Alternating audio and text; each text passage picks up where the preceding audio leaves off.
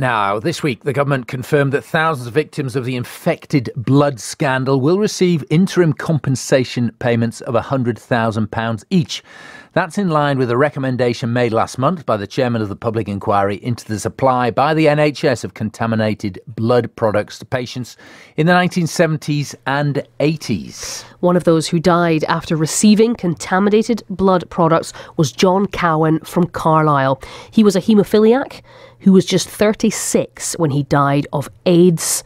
His daughter Nina Douglas says the payment represents an acknowledgement that the state made wholesale mistakes that cost many people their lives. When my father was infected, they knew that there could be repercussions like this, but they just kept on, dishing out this Factor 8, what was classed as a medicine, that was actually killing people. And maybe they didn't know for definite, but they had an inclination, they should have stopped using it, straight away, which is part of the problem that we have here, really. If they'd acknowledged, this medicine isn't quite correct, it was, nobody's fault, this medicine isn't quite doing what it should. We've got a problem with this, stop using it. It's not the mistake that's the problem here, it's how the mistake was dealt with afterwards. Instead of doing that, they decided, let's delete people's medical records, let's, remove some of these files. And I'm saying a lot of people who I speak to, my father included, my mother even, have had medical records deleted to hide the fact that somebody made a mistake.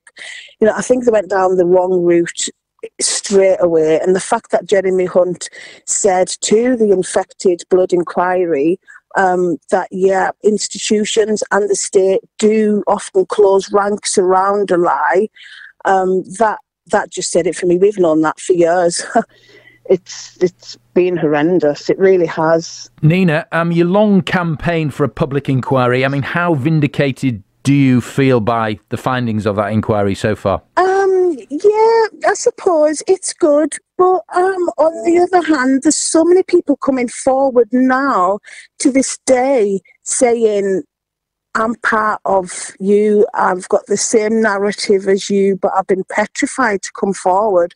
There's still people to this day. There was, in total, between HIV and the hepatitis, there was about 4,000 people in total that were infected. I can speak about the HIV that, progressed into AIDS with my father, but I think to this date there's about 297 of the original 1,400 still alive.